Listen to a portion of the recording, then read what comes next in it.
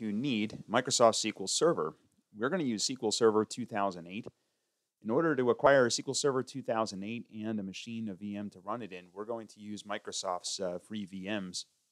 So if you go to this website, developer.microsoft.com, we're going to download the IE10 Windows 7 VM, and we're going to do it for VMware since we're using VMware. Once you select these two, you'll be able to click download.zip, and it's going to download a zip file that contains your new VM.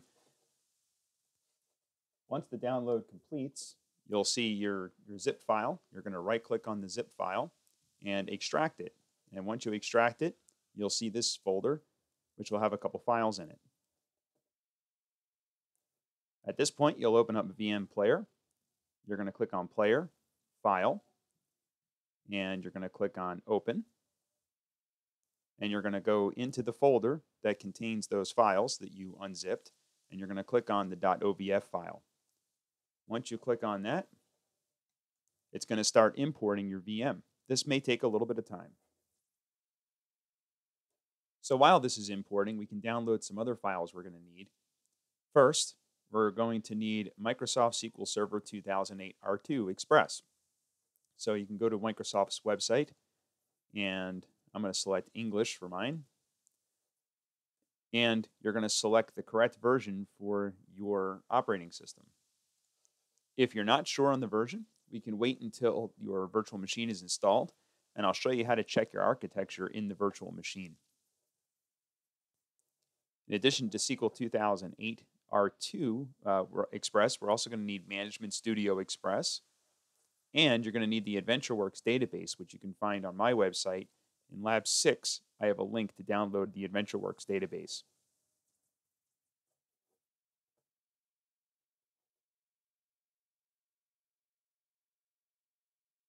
So once the import is complete, you will see your new machine in VM Player. So here I have mine, IE10 Win 7. And if I right-click, I can go to Settings, and I can see the information about my virtual machine.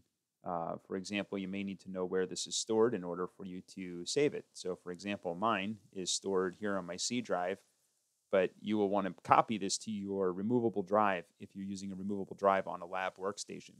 So again, you'd want to copy this to your to the removable drive before you start this. However, I'm going to run mine right off of my C drive, so I'm not going to move the virtual machine. So once you're ready, you're just going to click the play button, and it should start up our virtual machine running Windows 7.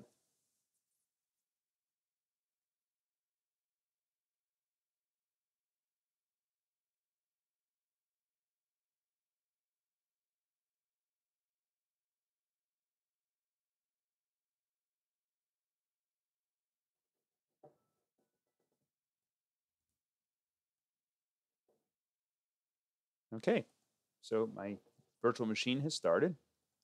So once it starts up, my VM forced a reboot because it had to change something. So I'm just waiting for my reboot.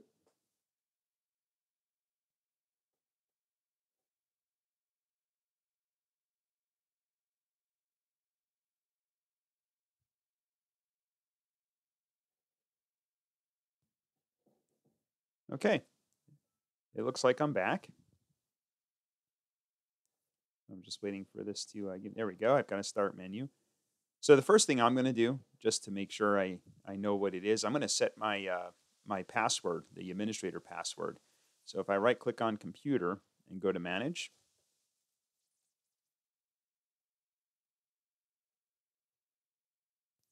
I'm going to go into Local Users and Groups. I'm going to go into Users, and I'm going to set the password for Administrator.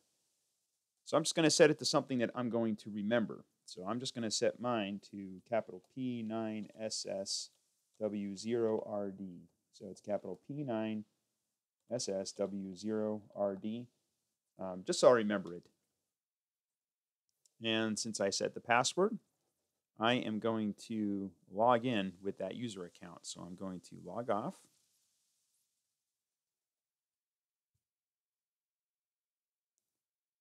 And I'm going to change users. I forgot to turn on quick user switching, so I have to log back in. So if you do have to log in as the IE user, it's going to be password bang. You'll see it here in the password hint. So let me put that password in.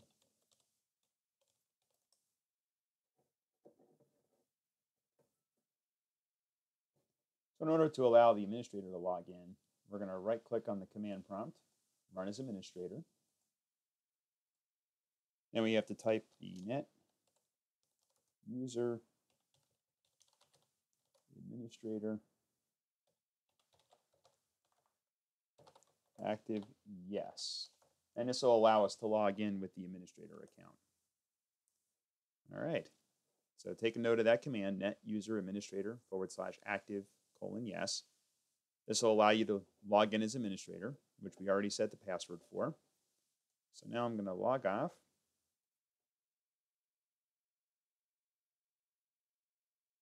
Now I can log in as administrator, which I said is P9SSW0RD.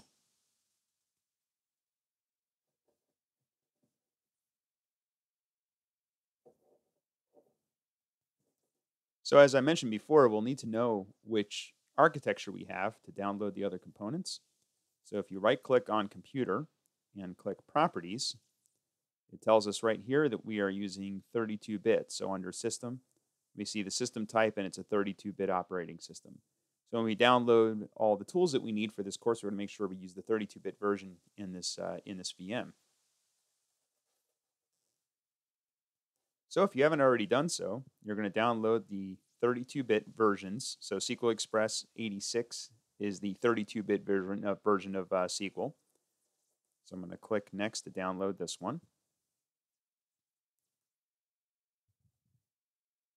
So that's going to begin downloading. I also need SQL Management Studio Express for 2008. Again, I'm going to pick the x86 version because this VM is a 32-bit version. And I'm going to click Next.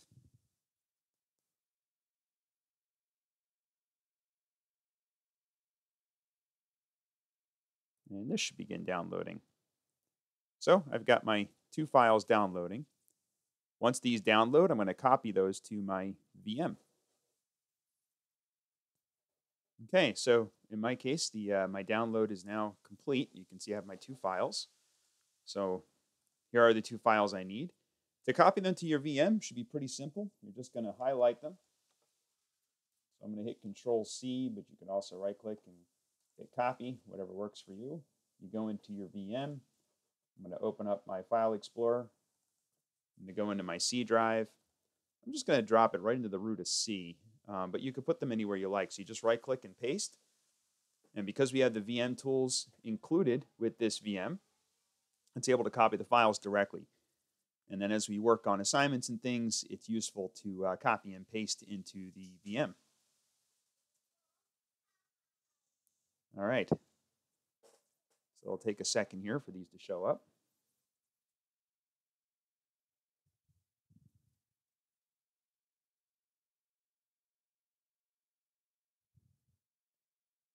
All right, so the first thing we need to do is install SQL Express. You do not want to install Management Studio first. We're going to install SQL Express first.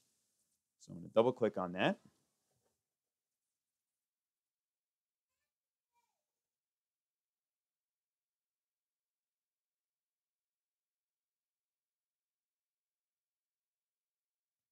It may take a moment for this to pop up, but if you wait for it when it's done extracting all the files, this is going to pop up. We are going to do a new installation or add features. So it's the first option up here at the top. So I'm going to click on New Installation.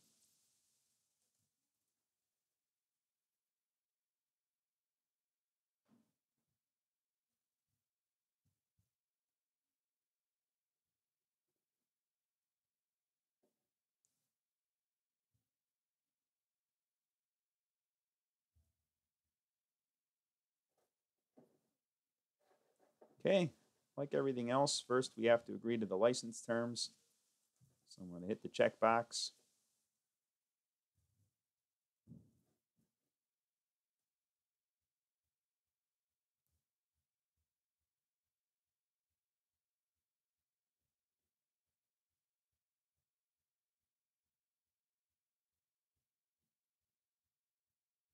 Again, I'm still waiting for the next step.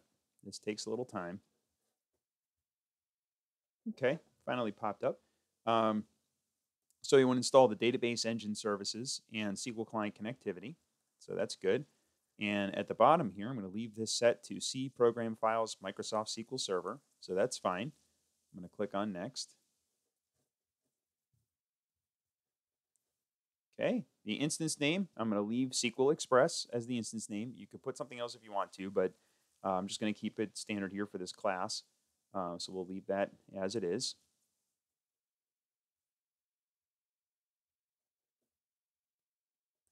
Okay, and also we can leave these as they are. It's going to use the NT network service logon. So we can leave that the way it is. No need to change that.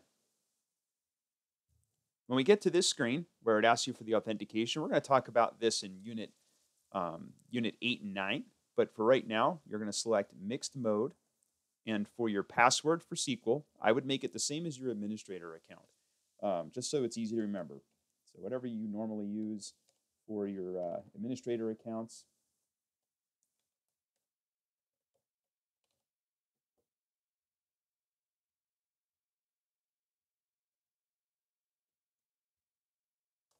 And we're just going to keep clicking next. Now it's going to start installing. And again, this is going to take a little time. So you're going to have to wait for the installation to finish.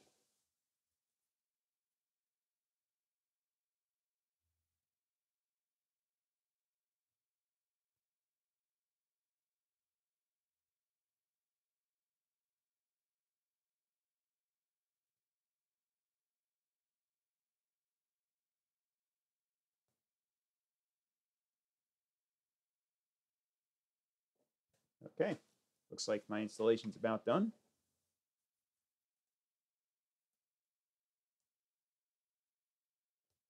So I'm going to click close. Next, I need to run Management Studio Express. However, before I do that, I want to show you how to start your SQL Server database engine. So you're going to do that with services. So I'm going to go down here to the Start menu. I'm going to type services.msc.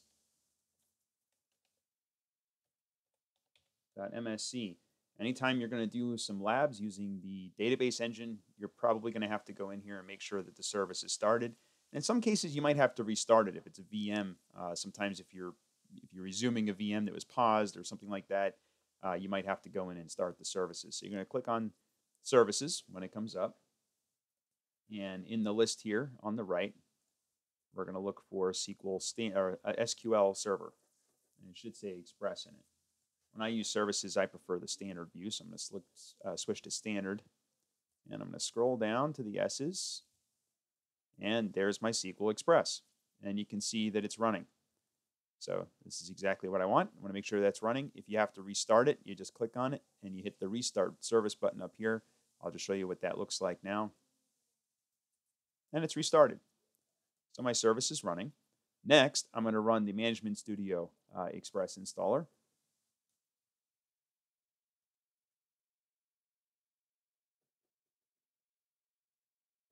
It's going to take a second again to extract all the files. So you just kind of have to wait for it. And it's going to look rather similar to the previous installer. Just like before, it may take a while for the installer window to pop up after it runs that operation that extracts all the files. So it'll take a couple seconds.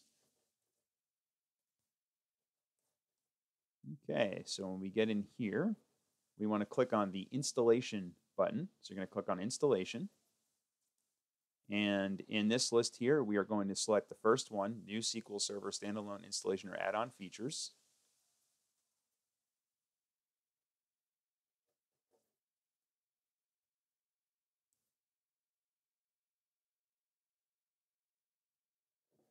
Okay, so this should run. This just checks for errors. We're going to click OK.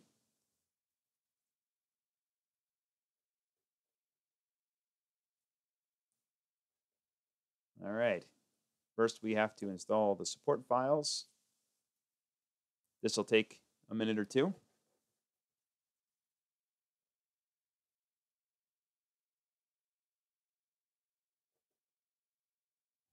Okay, we've got a couple warnings here, but nothing crazy, so we should be able to just click Next.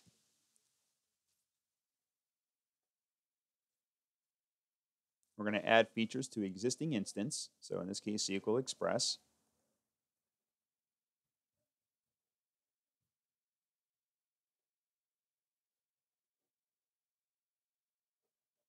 So on some systems, you may have to leave this set. So if you select add features to existing and nothing happens, just run the installer again, and you'll come back in here and select perform a new installation of SQL Server 2008. We're going to specify free edition that should be already selected. You're going to accept the license agreement here. We are going to select management tools and connectivity SDK, and that's it. And you're going to click next.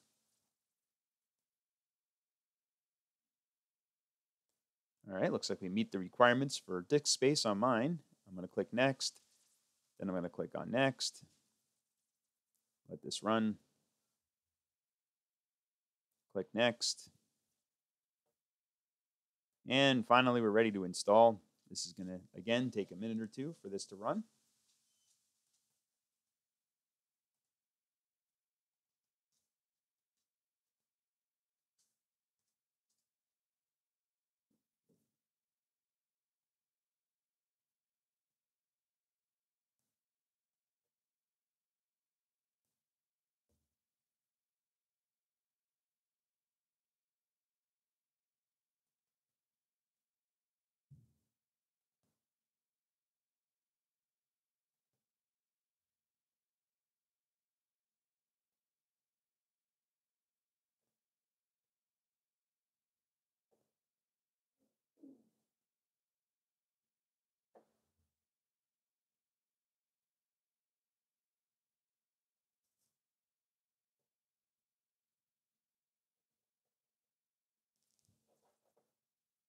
Okay, looks like we're about done. And that's it. So now we can close the installer.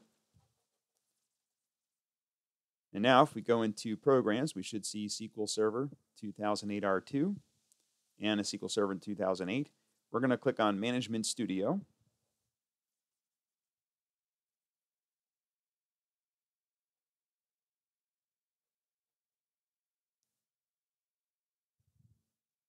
All right, and once this pops up, it should automatically come up with your the host name, the server name. So this is our server's host name.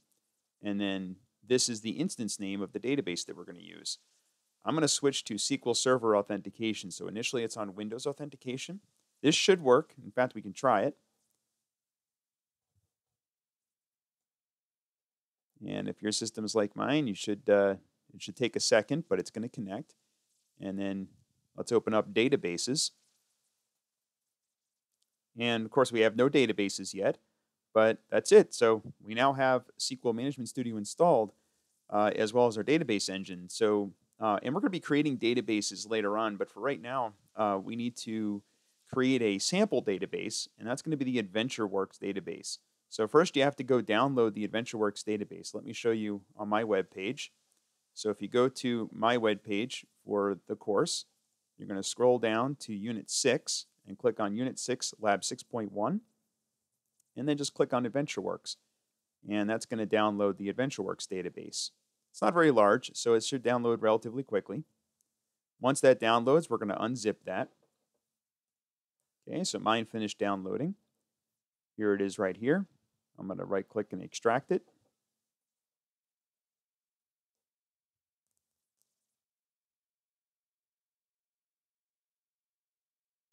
All right, and then I'm going to copy these two files to my database server. So I'm going to highlight both of them. I'm going to go into my VM. I'm going to go to a specific folder, and you should do the same on yours. I'm going to go into the C drive, and if you recall, we installed our database engine to program files, and then Microsoft SQL Server. You want to go into MS SQL 1050 SQL Express, MS SQL data. So this is where we're going to put those files.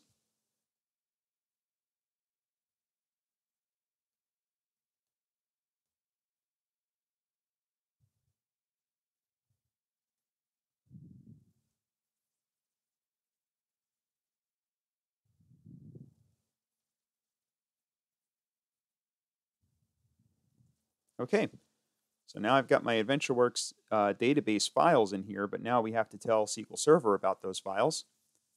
So I'm going to go back to my Management Studio. I'm going to right-click on Databases. So again, I'm going to click on Databases. I'm going to right-click and click Attach. We're going to attach those files to our database server.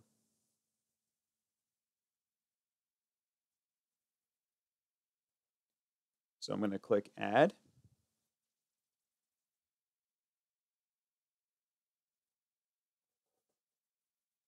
Now, assuming you put those files in the same location I put mine, you should see it here right under Data. You may have to go to a different folder if you copy them somewhere else. But mine falls right in where it's supposed to in the Data folder. That's why I copied it there. It's the default location for the database files for our instance of SQL. So I'm going to highlight AdventureWorks data.mdf. I'm going to click OK. And then I'm going to click OK again. And it should attach the database. So once that dialog goes away, we should be able to hit the little plus sign. And now we can see AdventureWorks. So this concludes the installation of SQL Server and Management Studio, as well as the attachment of the AdventureWorks database, which we're going to use later on for both labs 1, 6, and 7.